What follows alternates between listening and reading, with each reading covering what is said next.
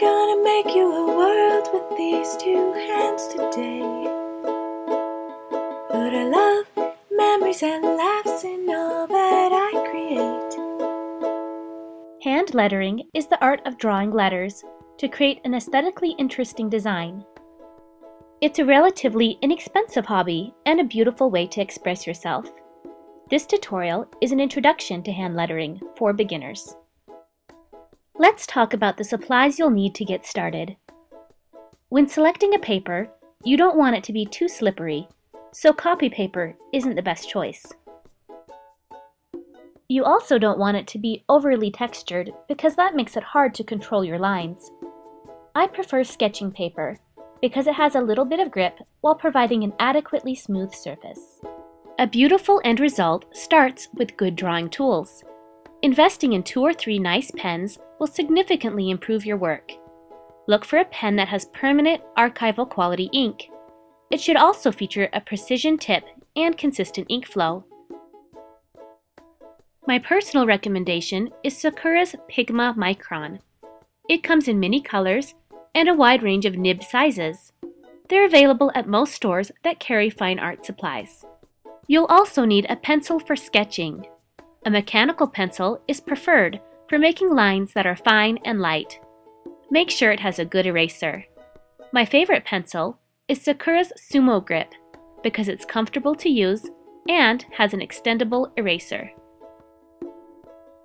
If you're interested in adding color to your work, Sakura's Koi coloring brush pens are the best investment you could make. The brush tip makes it easy to fill in large areas or to trace fine lines.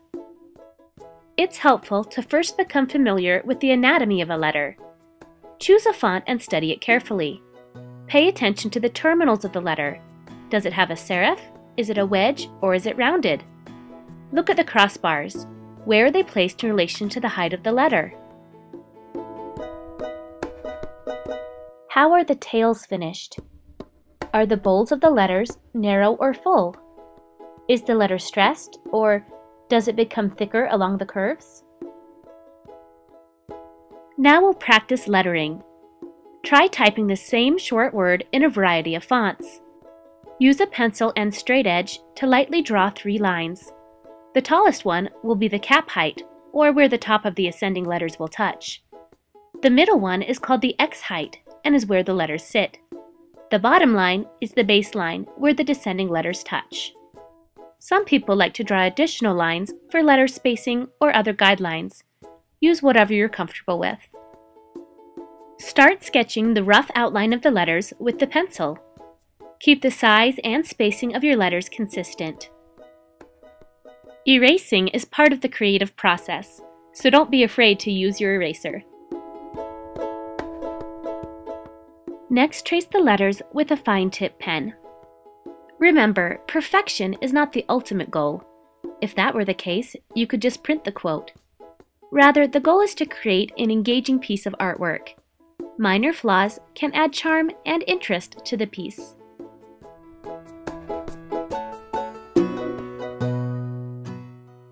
Then erase all of your pencil marks.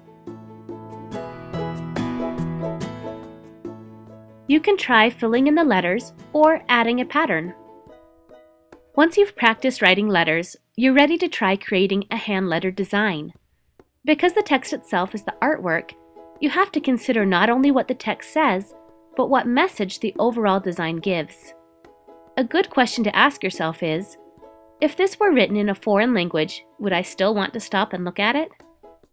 Ultimately, your design will be driven by your own aesthetic, but here are a few tips to consider as you begin. You can draw the eye by connecting words at the crossbar or tail.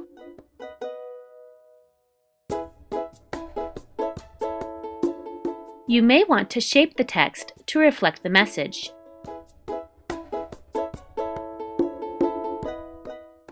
Choose a font style that reflects the word's meaning. For example, love is in script and ice is in block. Don't feel afraid to innovate. Don't miss a chance to be creative. Don't. Try this at home. Try this at home. Consider whether color would benefit your design. You may want to add a simple illustration if it enhances the message. Try combining contrasting letter types, light and bold, tall and short, solid, empty, and patterned. You can further embellish your work with frames, banners, borders, and dividers, but I'll have to cover that in another tutorial.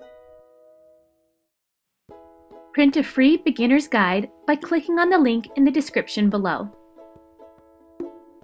For more information about the products I used, please visit sakuraofamerica.com.